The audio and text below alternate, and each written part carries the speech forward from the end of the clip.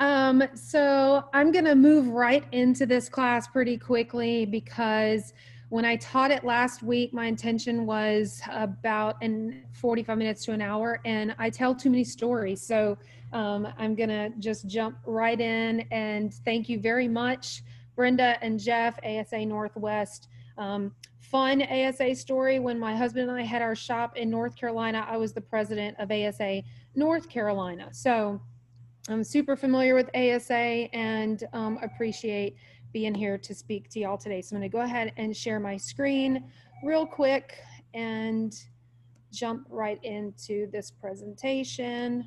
Let me move stuff out of the way here so we can get going. All right, and a few little house, I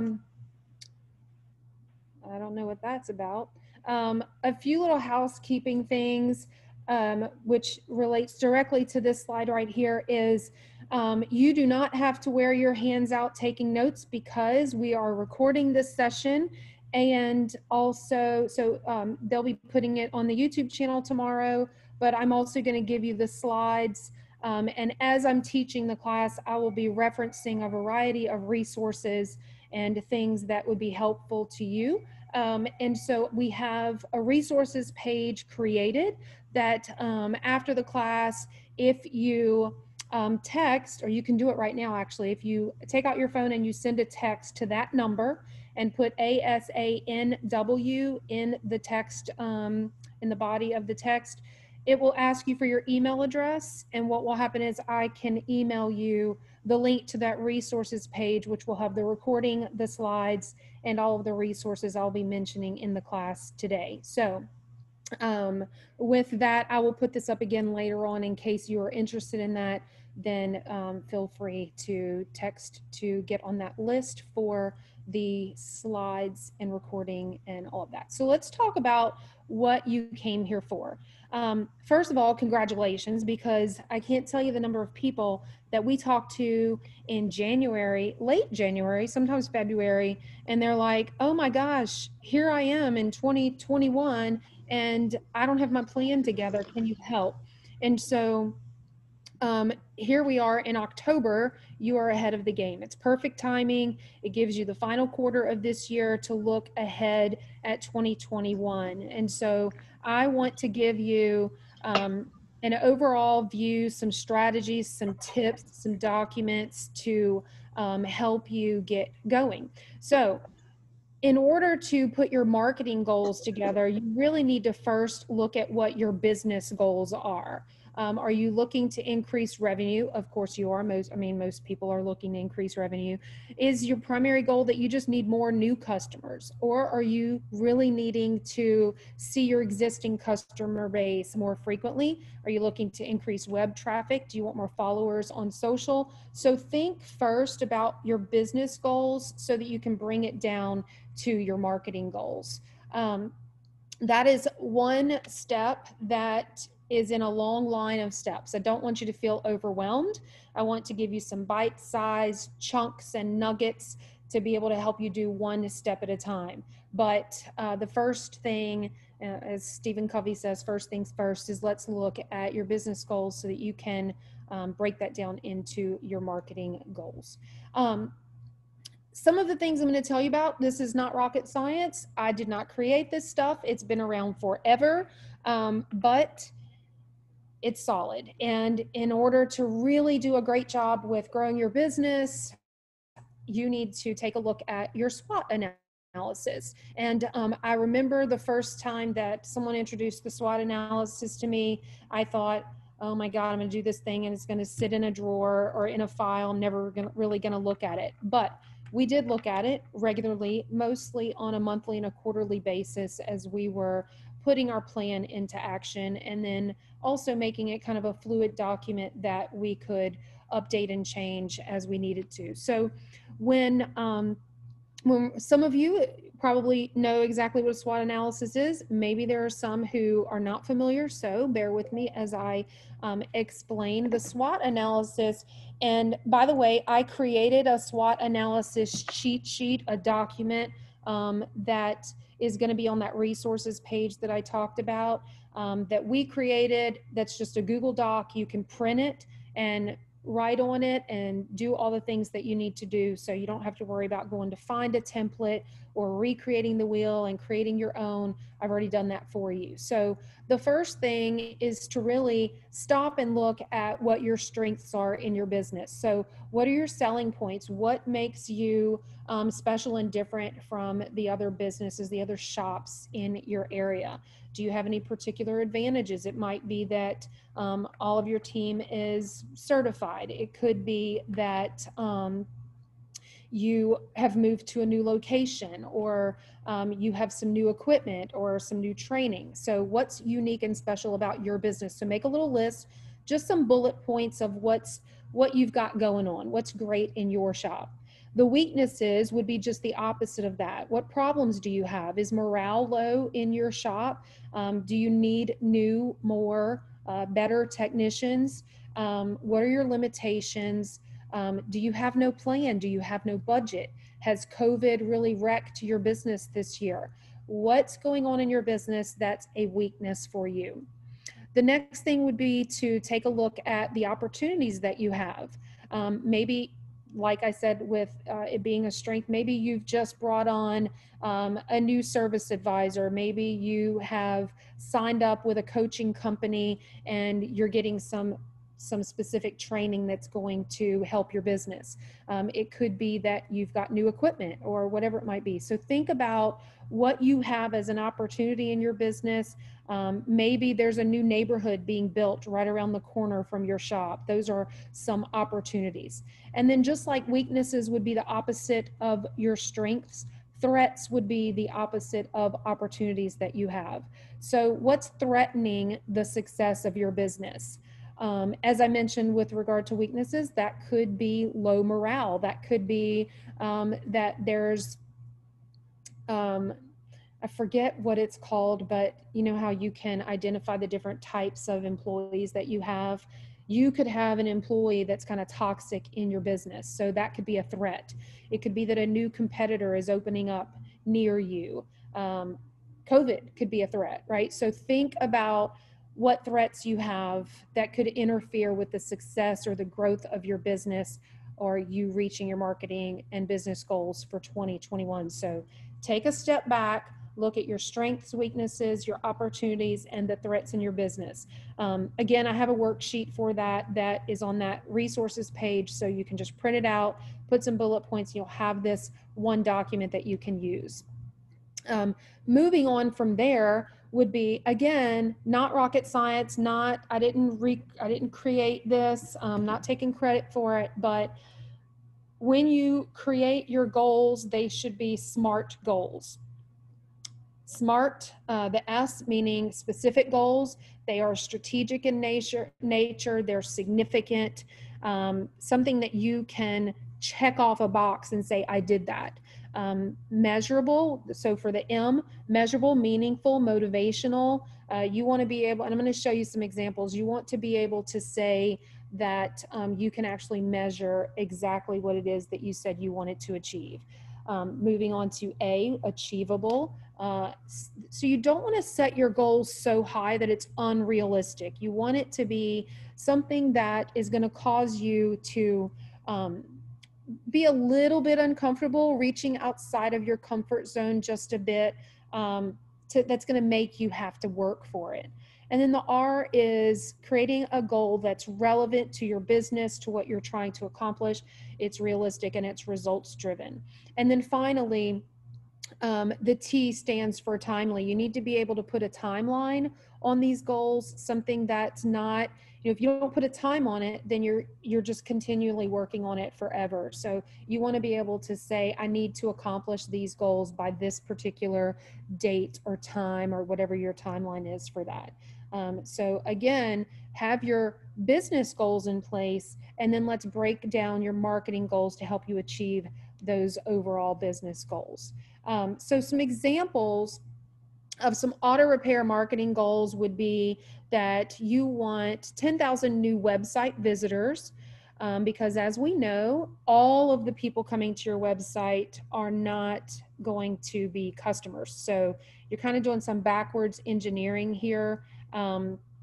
And ultimately what you're trying to do is get 41 new customers. But in order to do that, and these are just pretend numbers, kind of fill in the blank numbers. So we need 10,000 new website visitors who are going to result in 250 new leads, and we're going to turn that into 41 new customers. So I want to do that over 12 months of inbound marketing. So the effort in your marketing that you're putting out is bringing those customers to you. So that could be in your marketing plan, and we'll unfold this as we move forward in the class, could be Google ads, or it could be Facebook ads, or it could be as a result of your SEO work.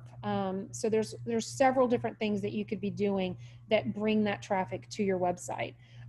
Maybe another example of a auto repair marketing goal would be that you want to increase your annual revenue by $150,000 from new customers as a result of digital ads by the end of 2021. Or maybe you want your marketing goal to be that you want to rank #1 for the example here. Hammond is actually the city that I live in. So I want to rank #1 for Hammond Auto Repair by the end of 2021. These are just examples. I will tell you that every shop is different. Even though you're all automotive repair shops, you all have different customers, different stories. Your community is different. Your mission statement or your vision, your values are different. So your marketing is going to be different from the next shop's marketing. And so when it comes to creating your goal, don't think, well, what's everybody else's goal? Or, what's this one or what's that one? Your goal is going to be very different. And that's one of the things that I love about working with automotive repair shops, is that everybody has got a different story, if you will. So as we're continuing to unfold or work backwards, right, we've got our business goals, we've got our marketing goals, we have created SMART goals, and we've done a SWOT analysis. The next thing that you need to do is to know and understand your marketing KPIs. So when we had our shop, we did not get involved in the industry with regard to attending conferences or getting educated on the management level I want to say maybe 4 years into having a shop. When we first started working with a coaching company, one of the first things that they taught us was to know our numbers. And it was shocking that we didn't know the main numbers that we needed to know. And so that made a huge difference for us. But those are numbers like car count and your profit margin and all of those numbers, but there are KPIs, key performance indicators, specifically relating to your marketing. How many people visit your website each month? Do you know that? How many people is your social media profile reaching? How many people, what's the engagement rate? How many followers do you have? How many people are on your email list? What's the percentage of open rates? What's the percentage of click-through rates? Same thing for Google ads. What's your cost per click? What's your click-through rate? What's your Google ranking for different keywords? Can you tell me specifically about your audience? Those are things that you really need to know so that you can truly, you can't say I've reached my goal because you didn't know where you were starting. So to get to where you want to go, you need to know where you are beginning. And so then also, what's your marketing budget? I mean, how much do you have to spend? And I can certainly tell you a number, a figure, a percentage that is the one size fits all approach, but I don't believe in that, because again, your goals, your situation, what you're trying to do with your shop is different from the next person's shop. So there is kind of a general rule of thumb that your marketing budget, your annual marketing budget, should be around 7% of your overall revenue.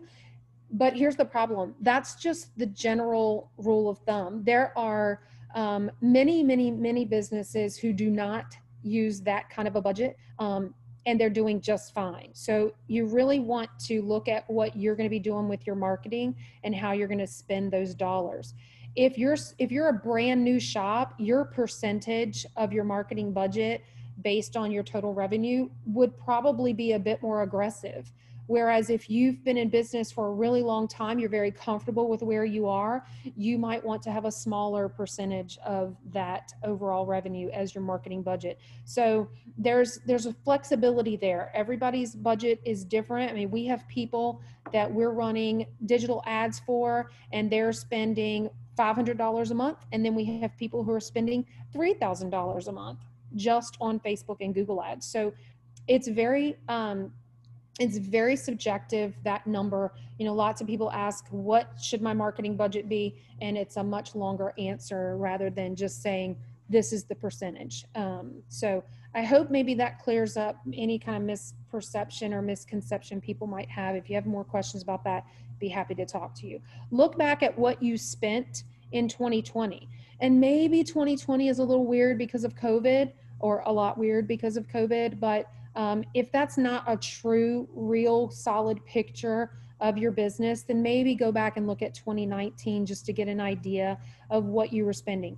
Your CPA or your bookkeeper should be able to really help you with that, because if you're doing things correctly, all these things are line items in, let's say, QuickBooks, if that's what you're using, so that you know, I spent this much on my chamber dues, I spent this much on the magazine ad that I had out, I spent this much on Google ads or Facebook ads, or this was the cost of my website or my hosting, whatever it might be.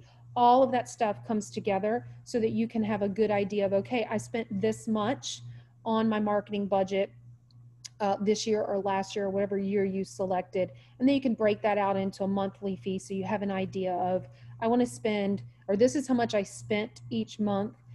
So I want to either reduce that a little bit, or I want to increase that a little bit, depending on your goals. I am going to stop and look at questions here in just a few minutes. So if anyone has questions, feel free to drop them there in the chat. So then you're moving on, you're ready to develop an action plan. How are you going to accomplish the goal that you created? At first glance, it could be really overwhelming. I really like to take something big and break it down into chunks to make it easier to digest. You don't eat a whole pizza, right? You put it into slices and you eat it a slice at a time. So look at your overall annual goals and break that maybe into quarters, right? So by the end of Q1, I want to have accomplished this. By the end of Q2, I want to have accomplished this. The tactics that you choose to do to help you reach those goals, you might start off and do, you might focus first on, maybe your website needs updating. You might want to take care of that first in the first quarter. Once your website is updated, maybe you don't need to do an update to your website. So everybody's thing is different, but maybe you update your website during the first quarter and you focus on that. Second quarter, maybe you're building out your SEO and you're adding some great content so that then you can do ads that's driving traffic to the blogs you're writing or the videos you've created, getting people to join your email list. So then in Q3, you might add on some aggressive email marketing. You know, all throughout the year, you might be growing your presence in your community with regard to networking and chamber events and Little League sponsorships or BNI groups, all of those things. So you want to decide, you know, what my goal is and what's going to best help me accomplish that goal. And then of course you see their traditional marketing. I don't think that everything comes down to this new age of digital and social and all that. Depending on the campaign that you're putting together, you may want to utilize billboards or print ads in the local newspaper or the local magazine. It totally depends on what goal you have created for your business. And also, you know, if you have a brand new business, maybe you want to do some direct mail to the neighbors around you, the neighborhoods, the folks that don't know who you are or what you're doing. So there's a time and place for all of these different marketing tactics. And it's always going to point back to your SMART goals and that SWOT analysis that you put together. By the way, so I have the SMART goals worksheet, the I didn't tell you that. I told you about the SWOT analysis worksheet, and we also have a SMART goals worksheet, and then also a marketing plan, a strategy document. So all of those are kind of worksheets that I'm going to put on that resources page that I mentioned to you. So if you want that, then I'll have that slide a little later on where you can text to join, give us your email address, and that way tomorrow afternoon is when it should probably come out. You'll get an email linking you to that resources page with all the stuff that you may want or need to do this. The next thing, right? So again, recapping, we've got our business goals, our marketing goals, SWOT analysis, we've done our SMART goals, we're breaking it down into bite-sized chunks. The next thing is to get everyone on board. I can't tell you how many times I've encountered a business where I came into the business because of some marketing piece that I saw, but I got in and the people on the front end of the business didn't know anything about the promotion. So not only do you need to inform your team of the marketing you have going on, you want them to get on board with your goals and your marketing efforts and what it is that you're doing. So educate your team, fill them all in. I don't know about y'all, but we have a monthly meeting here at Shop Marketing Pros. We also have a quarterly meeting and we have an annual meeting. So each of those has a different focus or a different feel. We also have a daily meeting. We call it our stand-up meeting because, well, now everyone's working from home and they love working from home. But when we were all in the office, we literally stood up in a circle and everybody went around. It was a very fast meeting. That's why it's called a stand-up meeting, because you're standing up, you're ready to sit down. We want it to happen very quickly. But there were two things that each person had to do. One, start off with something you're grateful for. And then the second thing was, what are your top 2, maybe 3 priorities for the day? So we were staying in touch with our entire team every single morning, just kind of a quick come together. But oftentimes that priority may be attached to a goal that we're working on or something like that. So educate your team, stay in touch with them, make sure that everyone is aware. There's nothing wrong with full transparency in your business. When we did that with our shop, with all of our technicians and service advisors, we saw morale change. We saw goals being reached because they felt like they were a part of the team and everybody was sharing information, so they knew where we were kind of at all times. So make sure that everyone is updated in your business with regard to your goals, your plan, and who's responsible for what. The other thing, we're talking about marketing, is to really drill home the fact that even though there's maybe one particular person in your business who's really in charge of the marketing, everybody there in your business is an extension of your business. So everybody is really a part of the marketing team. They are all kind of spokespersons for your business, and you want to ensure that they love where they are so that when they're out and about talking about your business, that it's positive. So keep them involved, keep them updated and educated on what you're doing. Then make it visible. You know, people, it's that thing where, oh, I created my mission statement, but I don't remember what it is because I created this document and it's on a document and it's in the filing cabinet or it's in Google Docs or it's in Dropbox. The same thing with your goals and your plan. If it's out of sight, it's out of mind. I have a client that, you know, Brenda mentioned that Shop Marketing Pros is a division of Five Stones Media. So Five Stones Media is kind of our original company where we work with local small businesses. Shop Marketing Pros specializes in helping just automotive repair shop owners because that's our background. But one of our clients with Five Stones Media is a local State Farm agent. And in her business, in the back room, like the team training room, she has her goals for each quarter up on this big, huge wall. And she has people assigned to different parts of those goals and actions. And they meet and look at that on a regular basis. So all the time, her staff is seeing what they're striving for. So maybe include some quarterly benchmarks like I talked about earlier. Have those monthly or quarterly staff meetings specifically so that you can look at where you were and where you are and where you want to be. Maybe even consider incentivizing your team so that, you know, just one quick example. When we had our shop, this particular moment I'm talking about would have been like in 2005, something like that. And we were just at the beginning of doing the digital thing, and we hadn't been collecting email addresses. And so part of our goal was to collect email addresses so that we could stay in touch with our customers via email. And so this was, you know, obviously now it's almost a critical piece of information to get. So it wasn't back then. And we had to change our service advisors' routine, their process, the way that they were doing things. And we had 3 service advisors. And we wanted this one particular month, we said, we need you to really focus on getting email addresses from the customers.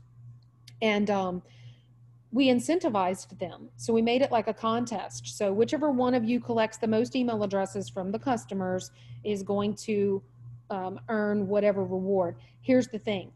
We knew each one of them, and so we incentivized them based on their interest and what would make them work for it.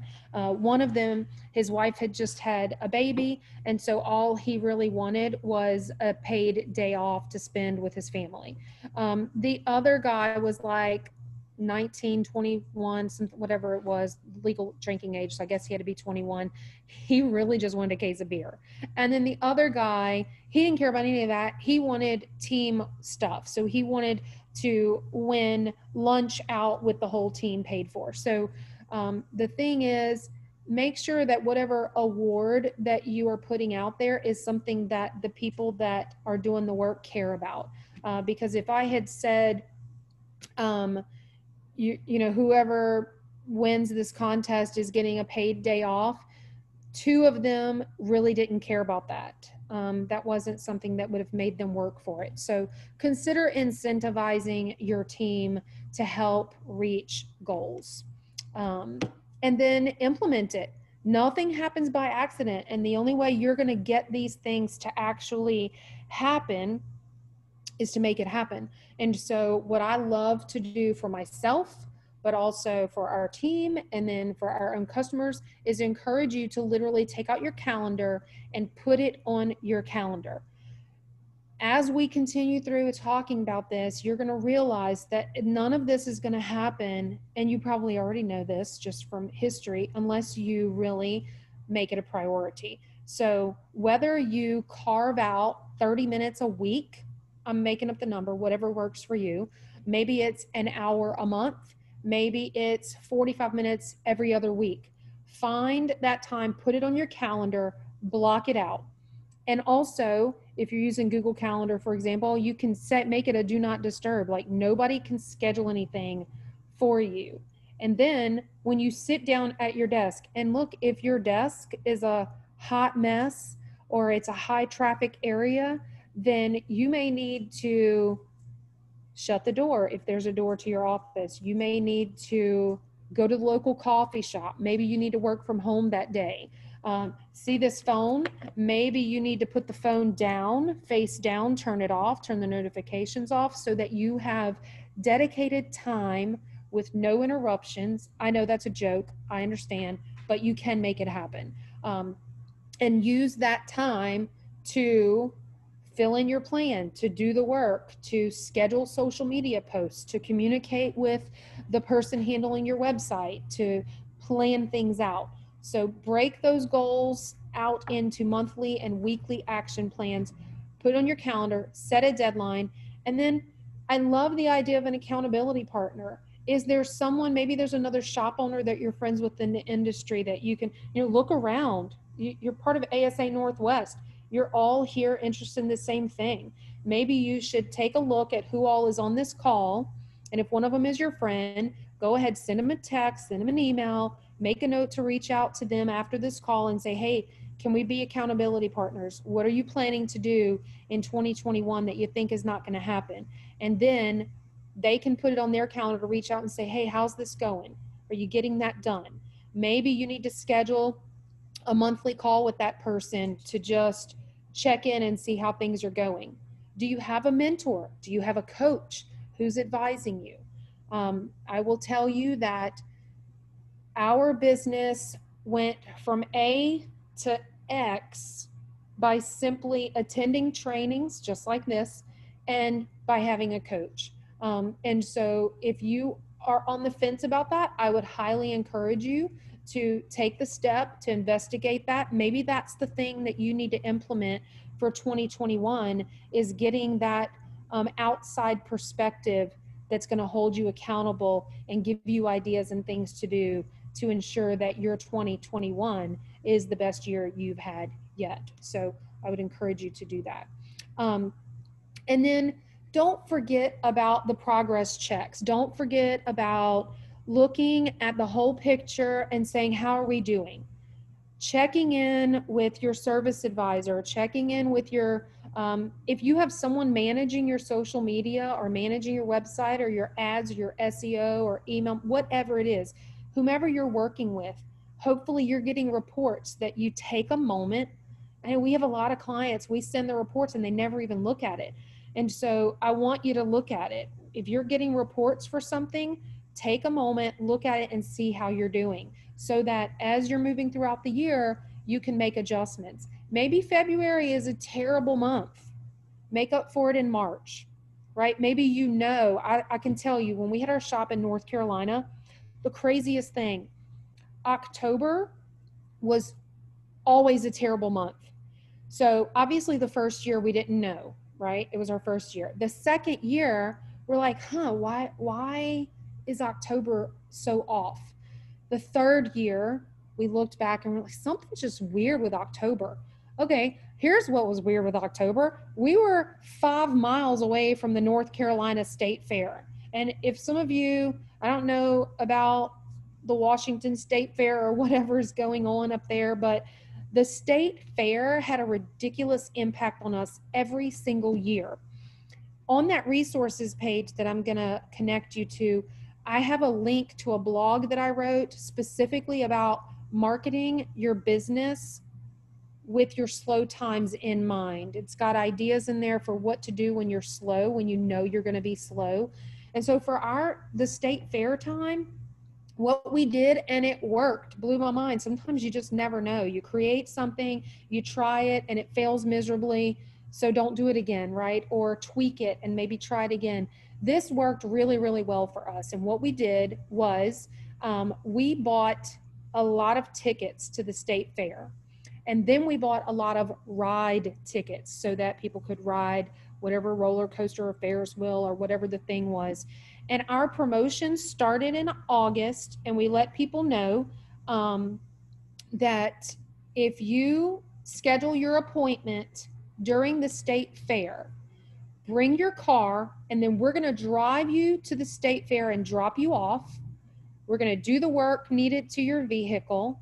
We're going to come back and pick you up.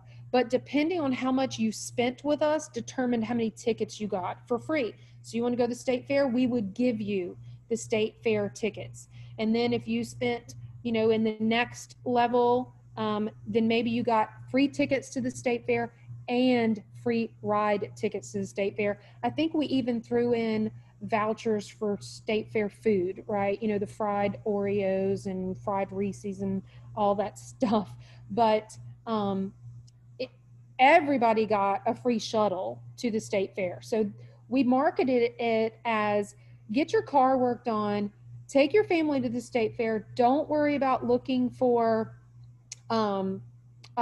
parking spaces and all that stuff. We're going to drop you off right at the front gate. And we're going to come back and pick you up. And it went over very well. But the thing was, we knew ahead of time that October sucked. So look at your year and say, okay, some people are always slow at back to school. Some people are always slow in May when graduations are happening and that sort of thing. So look at your year. Know what you're expecting. Include that in your marketing plan and your marketing goals. Maybe your marketing goal is, I want to have the best October I ever had, even though usually it's the worst month of the year. Do something different from what you've done before. And then check in. That might include taking a look at your Google Analytics, which, by the way, side note, if you're like, what's Google Analytics? Google Analytics is a free tool that tells you an incredible amount of statistics regarding your website. That could be a whole nother class by itself. It is going to give you an incredible amount of information. How many people are coming to your website and immediately leaving? That gives you a ton of information that you need to know. If you have a really high bounce rate, you need to do something, because people are coming to your website and they're not liking what they're seeing. How long are people staying on your website? When they come to your site, what page are they going to? They come in on the main page, then they go to the About Us, then they look at your blog, then they look at your contact page or your schedule page. So what traffic flow is happening, and where are people coming from? Are they coming from Google? Are they typing in your name directly? Are they coming from Facebook? So track your results so that you know how you are doing. Then you need to celebrate. Enjoy the fruits of your labor. We have, I'm looking at it, we have a little bell in our office, even though everybody's working remotely, so we don't use it anymore. But we have a little bell in here. So anytime there's a success or a new client or something really cool and awesome does, we ring the bell. And it's just a fun moment that we all stop and celebrate what's happening. Take your team out. We just took our team out for lunch 2 Fridays ago. It's the Mexican restaurant. Had a great time. Offer bonuses. Maybe do a team outing. We once, not a couple of years ago, we went to not paintball, laser tag. We took the team out to a laser tag place. Maybe in your shop, you want everyone working for this goal, and when you achieve this goal, you're going to buy some new piece of equipment that your shop needs and your technicians want. So you fill in those rewards however makes sense or works for your shop. Do what's gonna cause morale to improve and make people feel good about what they have done, what they've accomplished. All right. I love Dory, or Ellen really is who it is. And she just says, just keep swimming. If today sucked or this month was terrible, then, by the way, I apologize if saying that sucked offends anyone. My mom would, I'm 47 years old. She would let me have it if she heard me saying that. But just keep swimming. I know, Brenda, you're laughing, but it's true. She just fussed at me about something like last week. I'm like, Mom, I'm 47. Anyways, just keep swimming. If things didn't go well, and I have my son turned 18 years old today. And I keep telling him when something goes wrong, I'm telling him, Peyton, you need to fail forward. And he's like, that's so dumb. I don't even know what that means. And of course we talk about it and explain it. And so just fail forward, take your failures from today and learn from them and move on. And just don't forget that scientific rule of inertia. Sometimes it just takes a lot to get something going. That cruise ship, that engine is just going and going, and you're like, are we ever gonna pull away from the dock? Once it gets going, then you're in good shape. So just do what you can to get moving and keep moving. So here's that slide as we are wrapping up. I'm gonna move over to questions. If you want to get that email that links you to the resources page with the class slides, a link to the recording, which Brenda's gonna put this on YouTube, so you'll have that anyway. But if you want the slides, if you want all the resources that I talked about, those worksheets. Also, I always mention these 2 books. I don't know if you can see. They Ask, You Answer is a brilliant book that helps you develop your content marketing. And it has changed the way we develop content for ourselves, but also for our customers. And then Building a Story Brand by Donald Miller. I will have both of those books linked to that resources page. Building a Story Brand helps you put together your messaging. What are you saying? How are you saying it? Are you confusing people? Are you being super clear? So all those resources will be on that resources page. And to get that, just send a text to that number. and put ASANW in the text. And then tomorrow afternoon, you will get an email that links you to all of those awesome things. So I just want to say thank you again to ASA Northwest, both Brenda and Jeff. I know we've been talking about putting together a class for a long time. It was my pleasure to be here, and I thank you so very much. And then, of course, just lastly, if you need help with marketing, that's what we do. We are shop marketing pros. My husband and I both together, we've owned multiple shops, and we'd be happy to chat, answer any questions you might have. My email, I should have put it on here, is kim@shopmarketingpros.com. So you can shoot me an email if you have any questions. And I do see there are some questions here. So let me stop sharing my screen, and then I'm going to jump over here and see what's going on. And then I'm going to turn it back over to you, Jeff and or Brenda, while I look at these questions. Okay, so I see people are answering search engine optimization. So the quick short answer for that, by the way, on shopmarketinguniversity.com, we have a free SEO class. I think my husband just put that up yesterday or today. And search engine optimization is where you are essentially making sure that your website, when people are searching for something, that your website is ranking high enough that they see it and click through to your website. So there's a lot of optimization that happens on the back end of your website, even the structure of your website, the way it's built. So like the 2x4s of the house that you're building, the chassis that you use for the vehicle, same kind of thing when it comes to a website. The nuts and bolts of that website and the words, the pictures that you use, there's an enormous amount of stuff that happens on the back end of a website to ensure that your website is optimized for the search engines. So thank you, Carl, for the birthday wish to my son. That's awesome. He's 18 today, as I said, and he has joined the Army National Guard when he was 17. He's already been through basic training, but he's a senior in high school. So we're super proud of him for serving our country and doing all that. But thanks for the birthday wish. Any other questions, or Jeff, Brenda? Well, thank you, Kim. Really appreciate you being on, and great presentation. Really enjoyed that. Sorry for the background noise. The landscapers are here blowing off the deck today. So, but anyway, thank you so much. And don't forget, next week, or in 2 weeks, October 29th, Steve Beck, dynamic speaker. His topic is going to be individual leadership and what does it mean. So we hope to have you back on Lunch and Learn in 2 weeks. And everybody have a great day. Thank you. Thanks, Kim. Thank you. Thank you, Kim.